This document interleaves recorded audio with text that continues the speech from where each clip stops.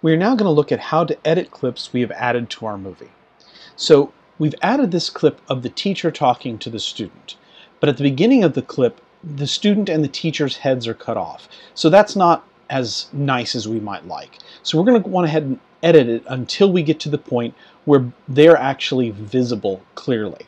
So what we can do is we can tap the video clip to select it, and once we do that, you'll notice on both the left and the right hand side there's this thicker yellow area, and these are kind of our editing handles. And what we can do with that is we can actually just touch and drag to increase or reduce the editing on either side. So we can go from either side and increase or reduce what we're cutting off of the video. So we're trimming the video down to just what we want. So what we want to do for this one is in the beginning we're going to slide that handle forward, and you'll notice on the preview, I'm going to show this here if I can, on the preview up here it shows the length of that video, and as we go through, this length will reduce as we're trimming it down.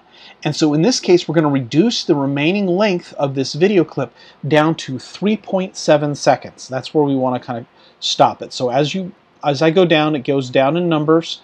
So 4.8, 4.7, and so on. We're going to go all the way down to 3.7, and that's where it's about right. And so now we have that clip where it has been edited down to the right length. And again, we can do this on either side. On our intro here, if we wanted to reduce its length, we could reduce its length as well from the end or from the beginning. So we have the ability to adjust the clips that we have added. So if you don't want everything that you've added, you can adjust that. So even if I take a video right now, if I add a video to my movie, I can adjust that on the fly as well. So we can adjust any of the clips that we add to our movies.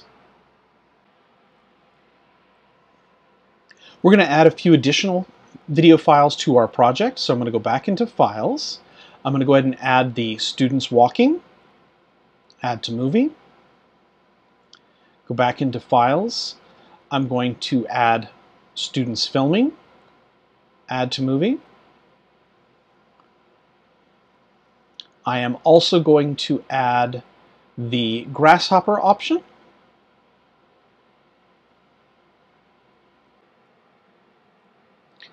We're going to go ahead and edit the grasshopper clip. So we're going to reduce its time. So we'll select it, and we will use the right-hand slider, and we will slide it back where its overall duration is only 3 seconds. So we're going to reduce it down to just being on screen for 3 seconds. There we go. And that's where we're going to go ahead and stop here. On our next clip, our next tutorial, we're going to go ahead and look at adding images and utilizing something called the Ken Burns effect.